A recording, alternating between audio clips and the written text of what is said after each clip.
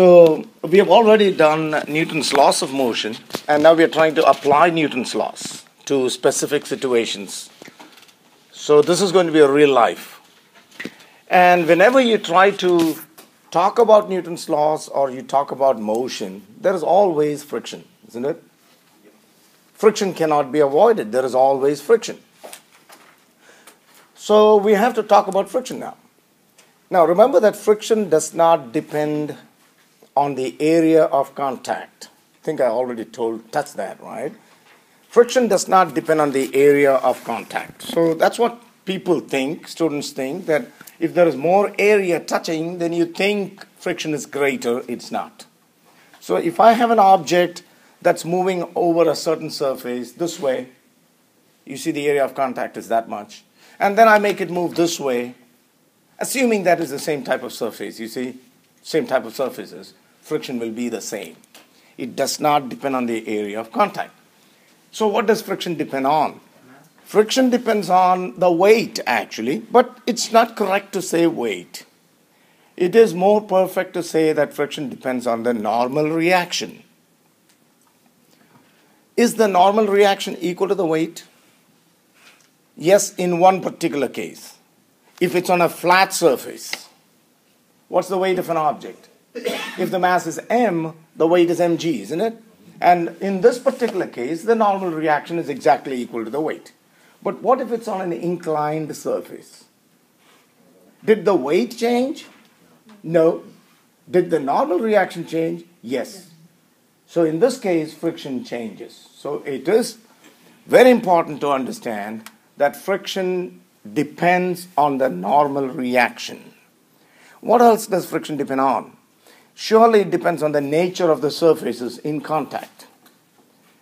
Right? Whether it's wood on wood, whether it's rubber on concrete, like tires on concrete, whether it's dry concrete or it has been raining. So the nature of the surfaces always come into play. And that is going to be represented by a constant in the equation that you're going to see. In the equation, you're going to see a constant called mu. Mu is called the coefficient of friction.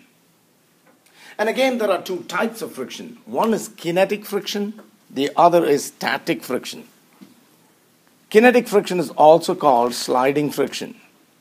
What's the difference between the two? If an object is at rest, like this, in this case, is there friction? There is no relative motion between the two surfaces, but yet we know there is friction. This is static friction. What happens if I slowly start increasing an applied force on it? Like if I start blowing on it, will friction be the same? No. Friction grows with the applied force. So if you start increasing, if you start applying an increasing force, then friction also starts increasing. But there is a limit. Just before motion begins, friction becomes a maximum. Now all this time the friction that existed was called static friction. What does the word static mean? Stationary. Now the maximum value of static friction is called limiting friction. You're going to see that. The maximum value of static friction just before motion begins is called limiting friction. And once motion begins, friction drops. And it's now called kinetic friction. The word kinetic means move. So remember that kinetic friction is always less than static friction. Kinetic friction is always less than static friction. And the formulas are the same for both. So on the left-hand side, you have force of friction. On the right side, you have coefficient of kinetic friction. Mu k is coefficient of kinetic friction. Fn is the normal reaction. You could have a similar formula where you say FFR is equal to mu s Fn. That's the coefficient of static friction. And I'm going to give you some typical values for mu k so you can appreciate it. Rubber with concrete is a very interesting case, isn't it? Tires with concrete, the coefficient of kinetic friction If the concrete is dry, it's 1. But if it rains and the concrete is wet, definitely it's going to drop, isn't it? And it drops drastically. We do have to know that when we drive. Now it becomes 0.7. That's a 30% decrease. Friction is less. You have a bigger chance of slipping on a rainy day. Hydroplaning is not a joke. And to add to that, people make big mistakes. As soon as you get into that situation of hydroplaning, some people jam the brakes. Bad. Number 2, some people try to pull the steering to the opposite direction in which they are slipping. Major mistake. You have to, if it hydroplanes, you have to pull the steering to the side to which you are slipping. No, the human brain does not say that. Human brain says, oh, go the other way and you're gone. You'll never come back, possibly. So friction is important. And this thing, everybody's heard of non-stick pans, haven't you? The material coated on non-stick is Teflon. And usually it's coated on steel. Teflon and steel exposed to air, which is usually the case. Look at the coefficient of friction. It's 0.04. No friction, almost no friction. That's why it does not stick. Okay. Friction changes with applied force. And I've already told this. This is how the graph is going to look like. On the x-axis, you have applied force. And on the y-axis, you have the force of friction. Now, it's very clear that initially, assuming that you start from 0, as you increase the applied force, friction also increases, becomes a maximum. That is called the limiting friction. That number, that value is called limiting friction. And then, as motion begins, you see there is a drop. See that? So on the right side, you have kinetic friction. That's why I've drawn a dotted line there. Before that is static friction, and beyond that is kinetic friction. So kinetic friction is always less than static friction.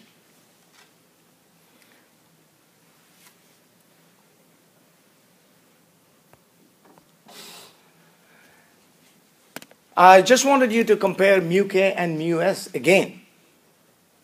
Mu k I had already told you the values, right? It was 1 and 0.7, but look at static friction.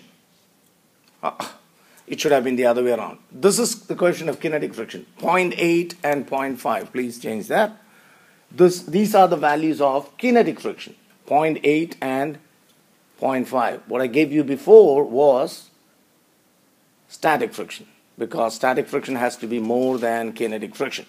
Now let me ask you one question. Usually when you're driving, and be careful on this, when you're driving on a freeway, what comes into play? Is it kinetic or static friction? And think before you answer. You're just driving, normal driving on a freeway. Static. So is this static friction or kinetic friction? When you're normally driving. Remember that the tires are not slipping on the road. They are just gripping the road. They're just gripping. You don't want them to slip. You want them to grip. Which means there's no relative motion in that sense. Unless they're slipping. Are you getting what I'm trying to say? Yeah, so it is static friction. It is not kinetic friction. And this explains why once you slip, it's very difficult for you to come back on track. Because once you begin slipping, it's kinetic friction. And kinetic friction is less than static friction. Now that should make it very clear. So once you begin to slip, you lost control already. And friction now is less than what you had before. Is that making sense? So that's why it's tough to regain control once the car slips. Haven't you seen at least videos where, especially in snow or ice, people slip and then they keep going? I've seen several videos like that. And it looks funny. It's not funny for the person who is driving. Because he's not able to regain because kinetic friction is less. So that's what all this is about. Circular motion is the next part. Circular motion. An object moving in a circle. Well, as represented in this diagram, the object, what direction is it rotating in, clockwise or counterclockwise? Clockwise. And the arrows represent the velocity at any instant. And definitely it's a tangent drawn to the circle at that point. So at any point in circular motion, the velocity is along the tangent. So even if the magnitude is constant, like if I have a string and there is a stone at the other end of it and I'm rotating it as smoothly as possible, okay, with the same speed, even if the magnitude is the same, if I ask you this question, is it accelerating? What will you say? Yeah. Is the object accelerating? I'm rotating it with a constant speed. Not slowing it down. I'm not speeding it up. Constant speed. Is it accelerating? It's changing direction. Yes, because it is changing direction, it is accelerating. And we got to understand that. Velocity is a vector, isn't it? It has both magnitude and direction. Either one of those changes, velocity changes. That means it's either accelerating or decelerating, whatever. So when a body moves in a circle with a constant speed, it has an acceleration. But this acceleration is different from what we are used to. Now that's a problem. We are used to, it has to change in number. No.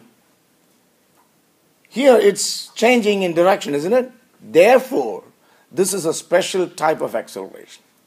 In the sense that the direction of this acceleration is going to be at right angles to the velocity. I'll say that again. The direction of the acceleration here is always going to be at right angles to the velocity. So which means, what's the direction of the acceleration? What is the line drawn at right angles to a tangent called? At any point. It's called the radius. I'll let you see it. Isn't the radius at 90 degrees to the tangent at that point? Therefore, although the velocities are, constant in magnitude, as you can see, the length of the lines are equal. I've been careful. You see that? The length of the lines are equal. Okay. What would be I've not drawn it here. What will be the direction of acceleration? You see there, on the right-hand side, am I not drawing parallel lines? Isn't this parallel to this? Mm-hmm. Okay. And this side, isn't that parallel to this? Mm-hmm. Yes, it is. So if you take a careful look, what will this give?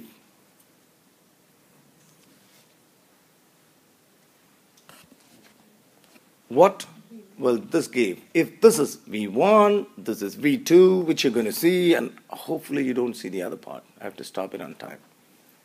Okay, so that is V1 and V2. What is this vector represent is my question.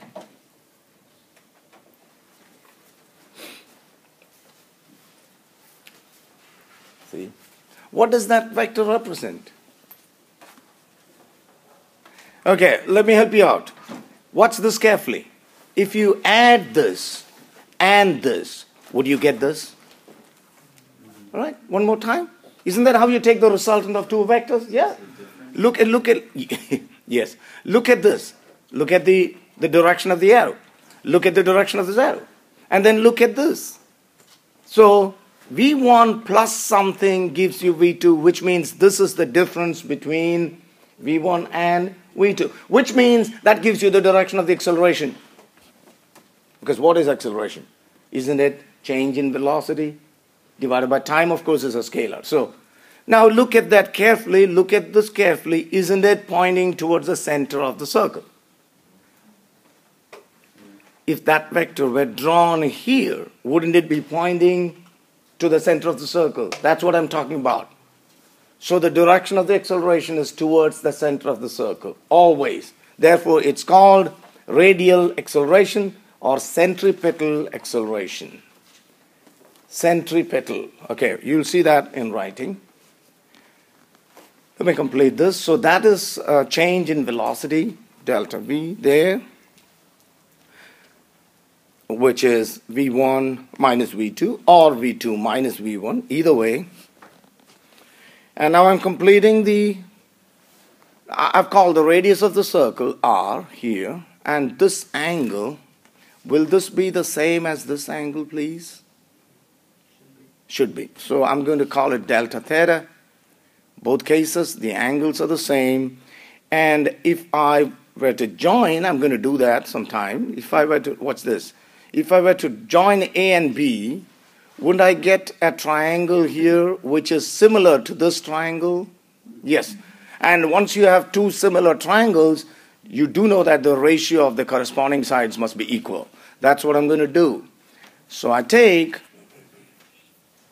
this side divided by any one of this is equal to, on this side, on this triangle, it's going to be, you see that, change in length by the radius. You said any side? Any side, because remember both these sides are equal? Yeah. Isn't that the case even here? Yes. So that's very clear. It should make perfect sense. Change in velocity divided by any one of these sides is equal to the change in length divided by any one of these sides. Right? That should really be sensible. And then rearrange that. If you take the velocity to the right side, that's just simple math. You get that, don't you? So they're not equal, they're proportionate. They are equal. The ratio of the corresponding sides are equal. Okay, so I've just taken this velocity to the other side. Now, how do we get acceleration from here? What do we have to do to get acceleration from this quantity? Figure how much time it took. Divided by time, isn't it? Okay. And if I set limit delta t tends to 0, then I'm going to get the instantaneous acceleration. That's what I'm going to do. So the radial acceleration, limit delta t tends to 0 of delta v by delta t. That's what we're looking for. That is called the radial acceleration or the centripetal acceleration. On the right side, write the same thing.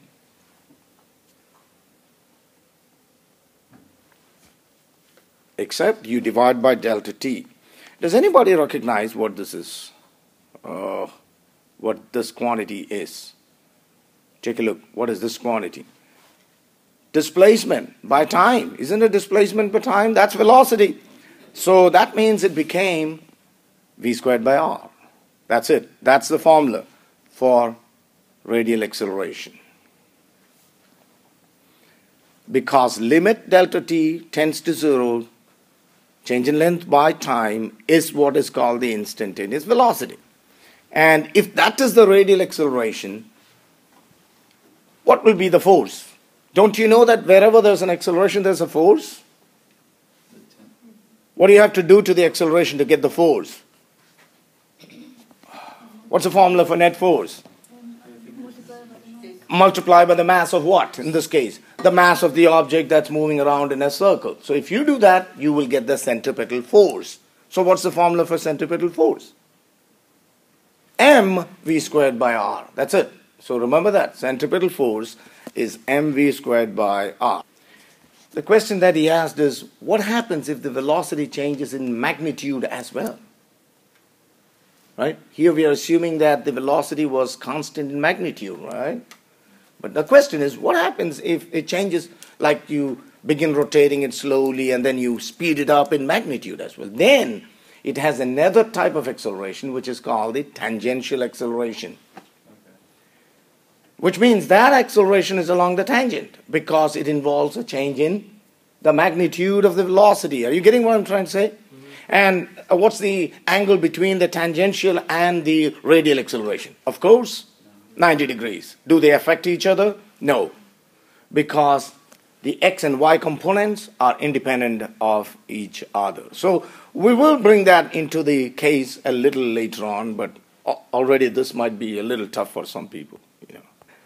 When your car takes a curve, don't you want a centripetal force? You do. Now let me ask you this. Assuming that the road is just flat at the curve, which we know is not, right? We know that at the curve, the outer side of the road is a little raised than the inner side. Don't we know that? We'll come to that in a moment. But just assume that the engineer who built it did not do it. Okay, so it's a flat road. And you're not driving so fast. Is there any chance that you can take the curve if you're not driving too fast? Sure. Yes, because of friction. Come on, listen now. Friction helps you to stay on the road. Now tie this with Newton's first law of motion. What's Newton's first law of motion? An object continues to move in a straight line unless acted upon by an external force. Tie them together. Do you want this to go along a straight line? Or do you want it to go around the curve? Now you get it. See, if you wanted to take that curve, then you need an external force. If there's absolutely no external force, it'll go in a straight line. You won't be on the road. Now that external force is provided in this particular case by what? Friction. But what happens if you make the outer side higher than the inner side? We'll come to that in a moment. Okay? But before that, let's take a particular case of an object moving in a vertical circle. Like you have a string, a stone attached, and you rotate it in a vertical circle. Let's look at that case. You know what I mean, right? You could rotate it this way. So, and we'll look at 2 points, the highest point and the lowest point. So again, what's the situation? A string, a stone at one end, you hold the other end in your hand and you rotate it in a vertical circle. That's what. Okay, let's look at the forces. Remember that the weight of an object always acts. Can you complete the sentence? The weight of an object always acts vertically down. So the 2 arrows that show downwards, you see that's mg, that's the weight. And what about this? That's also the weight. And there is a string. The tension in the string, if you're listening to me, the tension in the string is the centripetal force. And therefore it has to act towards the center of the circle. So see, there's no cramming required here. So that's why the tension Ft1 is towards the center of the circle. And what about this? That's also towards the center of the circle. Will the tension at the top and the bottom be the same? Practically, will it be the same? Hello, if at all the string has a chance of breaking, where do you think it will break? Come on now, wake up. Where do you think the string would break? Let's say you keep on increasing the speed of rotation and the string is not so strong. It has a chance of breaking. At what point will it break? The highest or the lowest? The lowest point. We're going to find out why. So these are the tensions and the weight there. At A, can you give me an equation for what's the net force at A? Tension and gravity. Yeah, don't you see that both are acting in the same direction? So to take the net force, what do? You add them up. Because they are both in the same direction. So when you add them up and set it equal to mv1 squared by r. What is v1? It's the velocity at the highest point. Okay. What about the equation at the lowest? I think you can write it on your own, can't you? At the lowest point, what would you do? Now you see that the two are not in the same direction. Isn't it? Therefore, you will go take the difference. Ft2 minus mg. Do you think the velocity will be the same? Do you think the object will have the same velocity as at the top? Come on now. Come on. No, if you say no, where do you think it will be higher? I'm giving you so many chances to think. Where do you think this object will have a higher velocity? When it passes through the highest point or the lowest point? That's the lower point, because the action of gravity, if nothing else, right, speeds it up. Okay. So those are the equations. Now, if you start slowing it down, let's say you slow it down, at which point do you have a chance of the string slackening? Slowly, highest point. So we're going to find the minimum speed when it slackens. When you say it slackens, or what do you mean? What's the tension? Exactly when it begins slackening, what's the tension? Zero. So that's what we're going to do. So minimum speed at A, because we know it's going to slacken at A. And we know that happens when ft1 is 0. In that case, from the top equation, definitely this is 0, so this is equal to this, and suddenly we can find the speed. The masses cancel out, and you get square root gr. Yes. So it depends on the length of the string, doesn't it? Yes. That's what you see, square root of the product of g and r. Simple thing. I ask you, do you understand the situation here? The diagram. What direction is the object moving?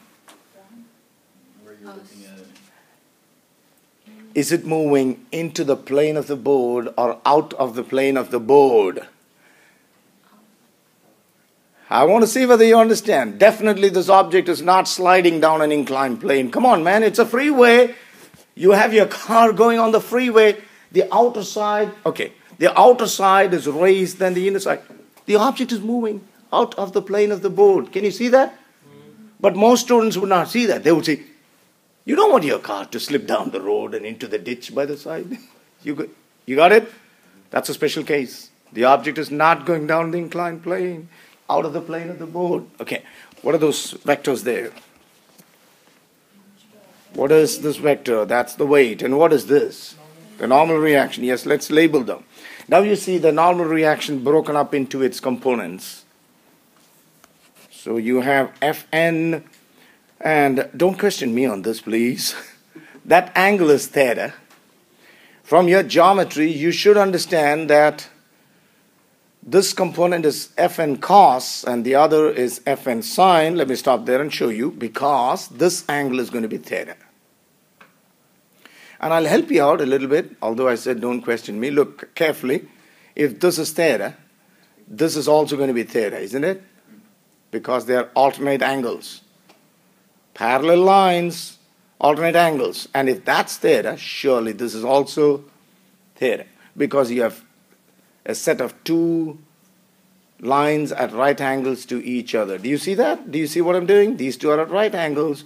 These two are also at right angles. So this angle is what? Theta. Therefore, this becomes the adjacent side. This becomes what? Fn cos, and this becomes Fn sine. Now take a careful look at this and tell me, assuming that your tires are really bad, and assuming there is no friction, okay? Is there any chance of your car remaining on the road? Take a careful look at this picture. Where's the center of the curve? Where is the center of the curve? The curve is this way, isn't it? By now everybody understood the curve is this way. Where's the center? That side. Come on. And do you see Fn sine theta? What's the direction of Fn sine theta? That's the curve. That's the center. That's where your car is. I was saying if there was no Fn sine theta, you would go straight, according to Newton's law, off the road. I tried. Did you understand this? So look at Fn sine theta. What's it doing? It is providing the centripetal force. Therefore, what's the formula for centripetal force? mv squared by r. So in the next step, I'm going to write Fn sine theta is equal to mv squared by r. If you understood, you enjoy it. Otherwise, you cram, which is not good. Yeah, Fn sine theta. I don't know. Okay.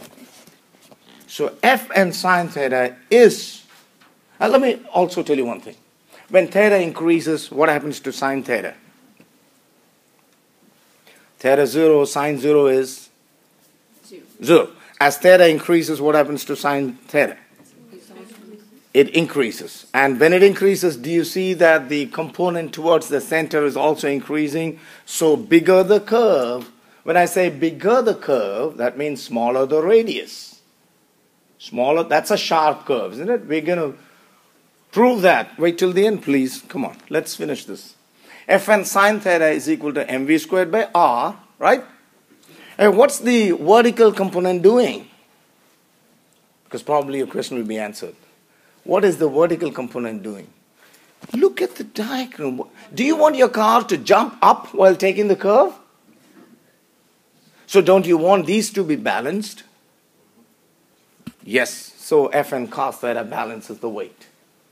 Neither do you want unnecessary stress on your tires, do you? You want them to be balanced. Okay. Otherwise your tires will wear out. And if you divide those two, surely you're going to get Fn cancelled and tan theta is V squared by Rg. So when the engineer decides on the angle of banking, this is the angle of banking, he assumes that intelligent people are going to drive at a maximum speed. Because these two are constant for a curve, aren't they? Hello? Aren't they? So the only thing that you could change when you're driving around that curve is the velocity. And the banking has been done for a particular maximum speed. And if you go over that speed, it's dangerous because, remember, this is squared. Do you see that? And you go off the road. On top of that, if it has been raining, because in real life you also get friction to help you out. That saves you. But let's say it's been raining and you have bad tires and the maximum speed limit is 70 and you're driving at 100, that's the last day you'll be driving. Did it make sense? But if it's a person on a bicycle, he doesn't need the road to be banked because he banks himself. Or a motorcycle. Haven't you seen those guys when they take a real sharp curve, they go, mm. You see what they're doing? And they bend inwards, providing that component which balances, which provides the centripetal force. That's what I meant. Clear enough? Everything? Okay. Wonderful. Well, this was one of the questions on the quiz. That's why I included this, and the other class did not get it. They struggled. Terminal velocity is a high school topic. I think you heard about it. Have you? Has anybody? What's the word terminal mean? Somebody has a terminal illness, means that's the end, isn't it? The word terminal means until the end. Now, terminal velocity is the velocity that is maintained until the end. And here again, students have a big misunderstanding. Okay. Don't just be writing, because this is again an important thing. Is there any difference between these two words? Rest and equilibrium. Any difference? Well, when somebody dies, you say he's laid to rest. That's correct. No more forces acting. Rest is absolutely no movement when there are no forces, which you cannot realistically talk about in physics because there are always some forces, isn't it? So in physics, we talk about equilibrium. And that's of two types. There is static and dynamic. You know, students always think about static equilibrium, where there's an object, two equal and opposite forces act on it, two equal and opposite forces. What happens to this? It doesn't move, correct? That is static equilibrium. Now my question is there a chance that the two forces acting on an object are equal and opposite, but still it's moving? Is there any chance? Yes. And if it is moving, what will its acceleration be? Constant. Yeah. Sorry. You have to listen carefully. Acceleration. Now the first question was this. Is there a chance of an object moving even if the forces acting on it are equal and opposite? You heard me? You told me yes, that's correct. That is a case of dynamic equilibrium. Second question. If that's the case, because the net force is zero, what should be the acceleration? Zero. Which means it's moving at constant velocity. That is called the terminal velocity. Best example, raindrops. They come from way high above, right, from the clouds. And the initial velocity is zero. But as it comes down, there is air resistance, and the density of air is increasing. Therefore, the air resistance, which is the drag force, you heard me? The drag force is increasing. The drag force is proportional to the velocity. That's a constant. Okay, an opposite, because these two are vectors. If the velocity is down, the drag force is up, resisting it.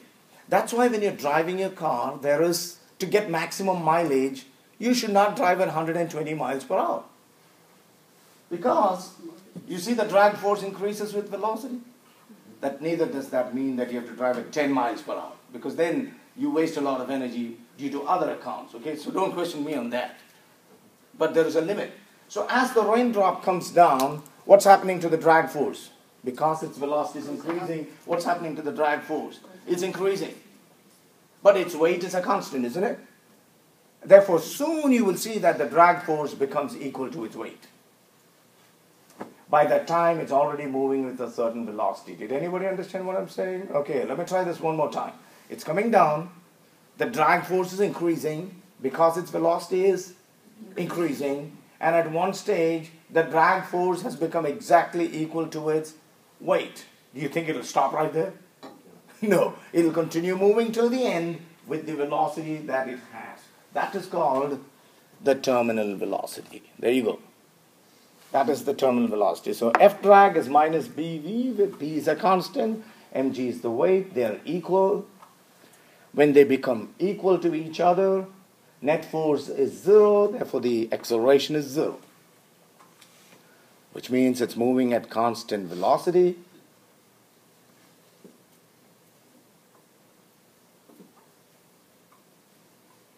And this is called the terminal velocity. Drag force. So thank you so much, and listen to this and share this and like it and post comments. Thank you. So this is exactly what I was. Let me get this out of the way. Don't want this graph. Okay. Object sliding down a plane. We already looked at this, but this may be technically neat where you understand everything. So another chance. The weight of the object, mg, is acting down, vertically down, resolved into mg sine theta, mg cos theta. Friction is always against motion, right? And friction is mu times Fn, where Fn is the normal reaction, and it's equal to mg cos theta. You see that? So, and now the net force along the x-axis is mg sine theta minus friction, because they are in opposite directions, which should be equal to ma. And of course the net force along the y is 0, which we have already made use of here, haven't we, to write that. And then I asked you this, to push it up the plane, the only difference is that the applied force has to now fight both. And you have to be careful. How are you pushing? You're pushing parallel to the plane, isn't it? What if you were pushing in a different direction? What if you were pushing like this? Oh, that becomes like, watch. What if you were applying a force this way? Then wouldn't you have to resolve the applied force into two components? You have a question like that on one of the labs. Remember that every lab has a last question, which is a problem, and that carries at least 5 points on the lab. So this question on that lab, the friction lab, carries 10 points. It's a wonderful one because the force is applied not parallel to the plane, but applied this way. And make sure you do it. Okay, this time, if it is applied along the plane, then this is the applied force, isn't it? No questions? No doubts? Everything clear? We're ready to do problems, aren't we?